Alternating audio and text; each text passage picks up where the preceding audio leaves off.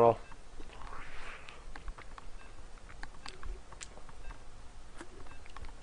Right when I take like the biggest bite of cake imaginably, they start the game. Real. Alright guys, what is up? We are in the loading screen at the moment. It's going to be on MLG Metalopolis, which is just an obnoxious map for a PvP. We got our green Protoss Hoesa, and it's going to be our purple Protoss Naccer. And this is it, man. This is for all the goods. Grand Final set number 2. And again, if you guys are interested for any of the games throughout this tournament that I broadcasted, they are going to be on youtube.com/cheeseheadlogic. Subscribe, follow, whatever you need to do. Definitely always some good games, and always nice having to know you have some replays of yourself or some players that kind of do some interesting stuff. And again, these guys are not top tier players, not masters yet. But again, this is very entertaining. They're playing very well, and I mean, if you are a Protoss, this is your tournament to watch. So European Amateur Cup number 4, remember that watch. If you're a Protoss, there's literally every single game I broadcast today had a Protoss in it. If you're a Terran player, don't bother watching. You're not going to learn a damn thing because you were not in it. So this is just a straight Protoss tournament. I think there's a couple of Zergs too, not many though to speak of. And there we go. Hashdan, one of our admins, pieced out of the game. So there we go, guys. Starting off at the 9 o'clock position, the green Protoss, who just took Grand Final set number 1, 3-1. Pushing a Grand Final set number 2 is Hoesa. And starting off at the 6 o'clock position, we got Naccer, the purple Protoss. He is now needing to win this, man. At the same time, it's kind of a nice cashing in thing. He is working the kind of the count, the double elimination.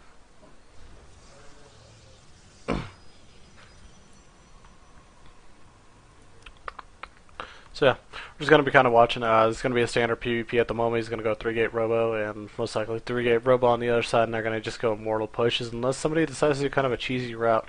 Now I know Hoesa does have the capability of doing about a 4-hit Zealot squad off of a 2-gate opener, but we will see if he decides to utilize that and make it into a quick game. Depending on what Naccer's not going to change his game style play up at all. He's been very predictable and been doing the same thing. He's going to go 3-gate Robo, so wouldn't expect anything really that different out of him just yet.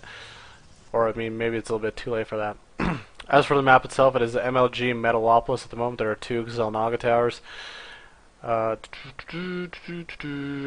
again, you can't spawn close positions, so a little bit of schematics of the map if you guys are watching. So if Naccer is right here, his opponent cannot be right here. Same goes for Hoesa. Naccer couldn't have been up here then. So no point in scouting those areas if you have not yet. How long are you done? How long do you have a break? Like 20 minutes. Alright, keep talking, 20 minutes.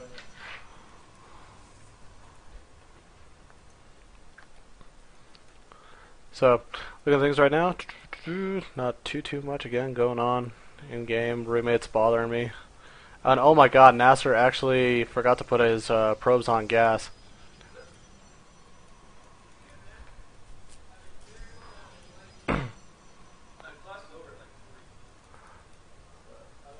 Hold on, just a sec, guys. I'll be right back. 1 sec.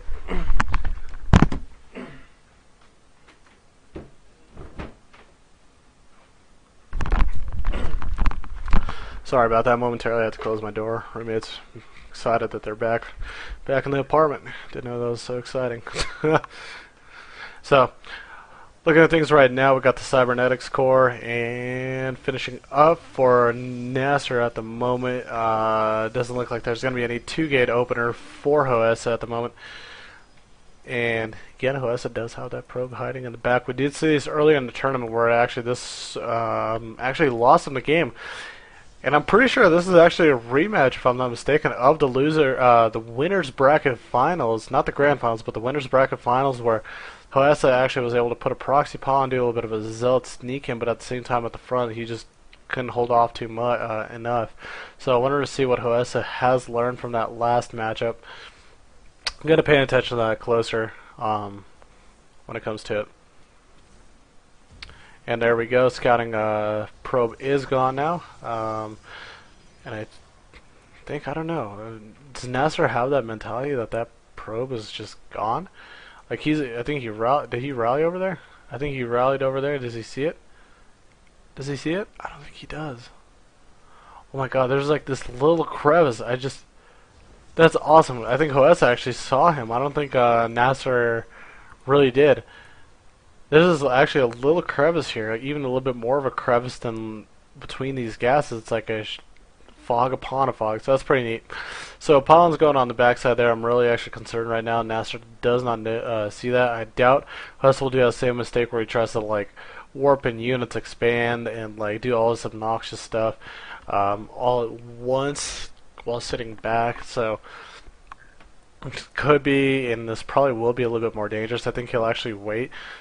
Most likely what Hoesa will do, he'll sit back and kind of just build units here, get ready to defend a push from Naccer on the backside. He'll probably put a few proxy pylons. He'll put a few proxy pylons, I mean not a few proxy pylons, he'll warp in a few zealots on the backside and try to do some economic damage. And if in so fact he could hold off that push, that's going to do a lot of damage to Naccer.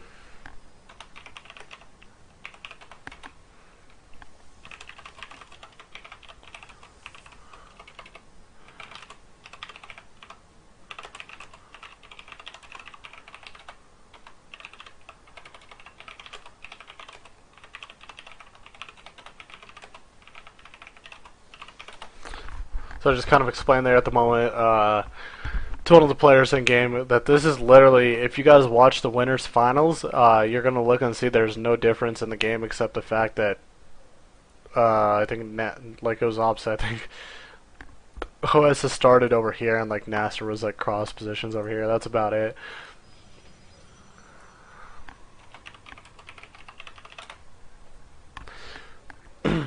The one we do see right now, Naccer is supply blocked, Immortal's out.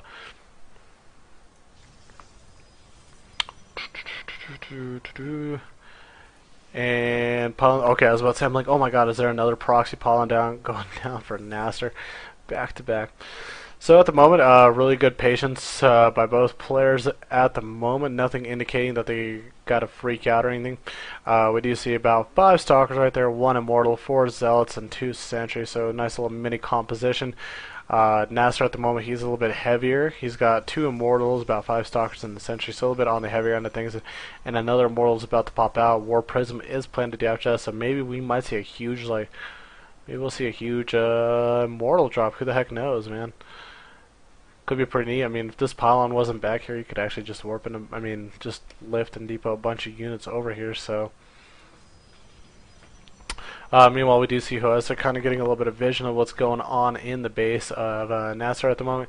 Gets to see everything else going on. Poor thing's gonna get picked off, and loses vision of it. And will Naccer push out?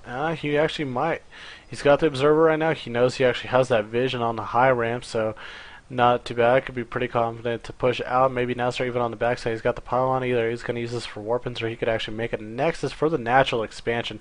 Meanwhile, Hoesa upgrade attack number 1 is done. I don't know if Naccer is. He is not upgraded at all. And on the backside again, there's that proxy pylon. Watch for that proxy pylon. Why is that nexus so dark? Like, look at that. Look how dark that nexus is. If everybody's watching, look how dark that nexus is. Like, that's not right. It's like, I have to get like closer to it. I don't know. That is just a really dark nexus compared to over here. Like, this one's like pure light. So here we go. We got the engagement going out on the front. We got Immortals kind of leading the way.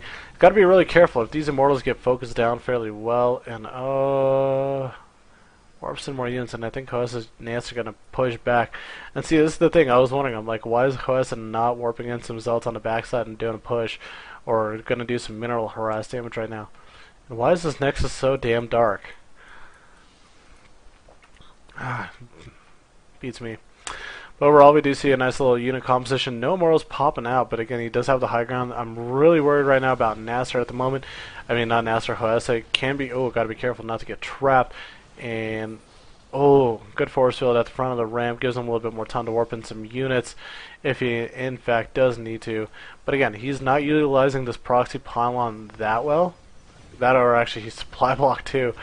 But probably shouldn't put the pylons out in front, especially playing against the Protoss with the obs.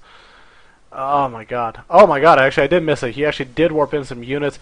Looks like the Immortal will go down at the moment, and one is a kind of AI not attacking, so we got Zealot on Zealot crime going on right now in the back of the base, and here we go. More, holy crap, a lot of probes, like, lost. So, amazing counterattack. All the Zealots do get cleared out of the back of the line, and, I wonder where those Zealots came from. Naccer, where did those Zealots come from? There's no War Prism. Naccer, where did those Zealots come from? Either way, we're looking at the units count. 11 probes got killed, and that's huge for Naccer, who hasn't been making any himself.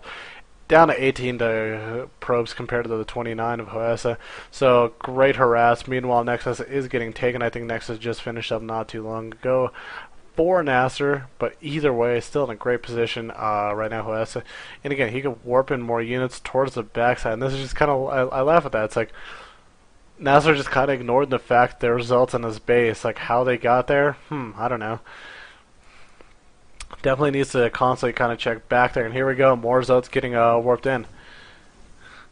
And here we go, more Zealots getting picked off right now at the base of the front. And can he focus on Zealots? He will. I mean, can he focus on probes? Sorry, he's going to focus on probes, and it takes another one out. So we're now up to a total of 16 probes, and now I think he's figured out the fact that there is a proxy pylon right there. Huh? Okay, there it is. See that little crevice right there? Look at that little corner crevice where that probe can hide, man. That's crazy. Slim.